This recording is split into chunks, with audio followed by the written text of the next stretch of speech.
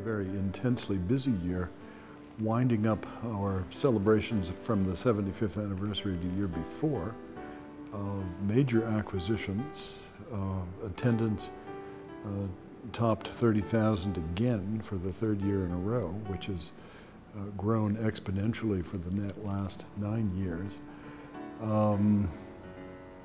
Busy schedule of changing exhibitions, of course, and mainly planning for the forthcoming expansion of the museum into the east and west ends of the second floor.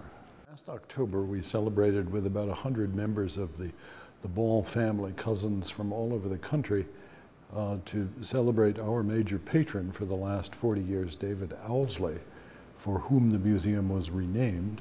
We are now the David Owsley Museum of Art, Ball State University, and very proud to be celebrating that very thoughtful and generous man's contributions to the museum in many, many different ways, mainly in the development of the museum's collection. He's an unusual collector and art historian in that he's curious about everything. Sort of works from the Pacific Islands, Africa, and I'm not talking about just a few, but major collections. A major group of Chinese sculptures in stone have come to the museum over the last 10 years, even since I've been there, really changing the character of the place and just bursting us from the seams of our former confines.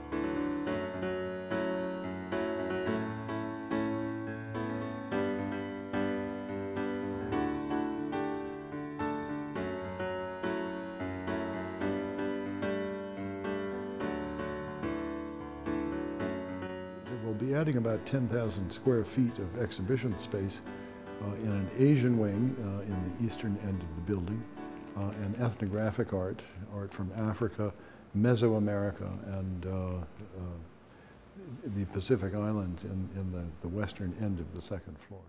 Before that, we've got to get things started, and construction, I suspect, is going to begin around the end of June this year. We anticipate completion of the construction phase in January 2013, which will begin our reinstallation of the collection. We're working with a wonderful team of lighting designers and exhibition designers. Charles Frome, who had been with the Museum of Modern Art for many years, and the lighting design is being done by George Sexton, who was the chief designer at the National Gallery for a number of years.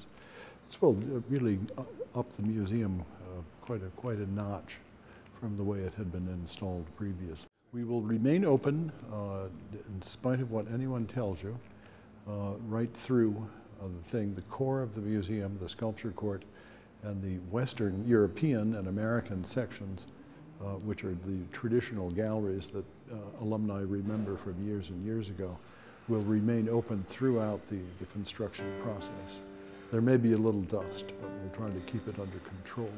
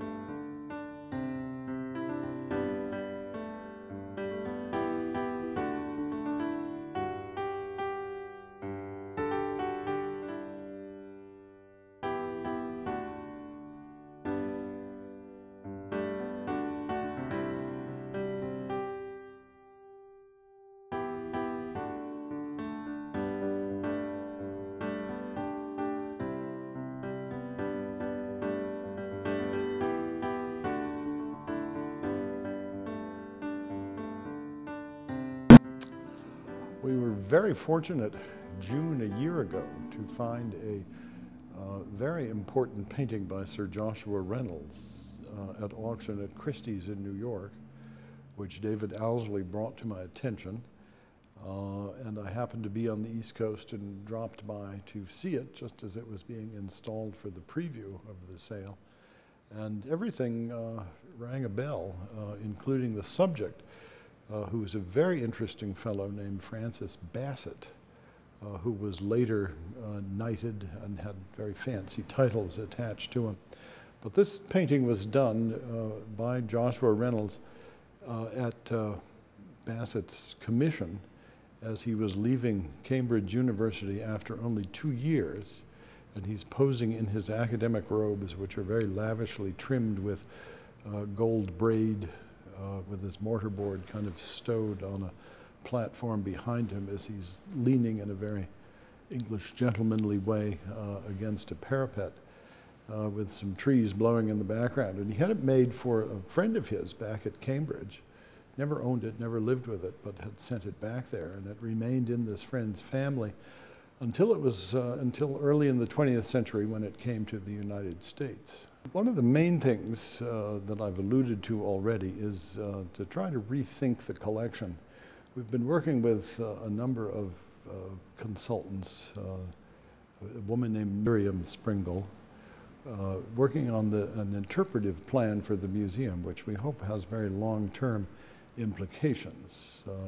We're thinking about everything from the way labels are written, the way graphics are placed, the density with which objects are grouped, to try to make the collection as accessible as possible, not only to scholars and people that have a great deal of sophistication about visiting museums, but also about the freshmen from small town Indiana who may never have visited an art museum before. How do we make this a place that you would want to come back to again and again during your 4 years at Ball State?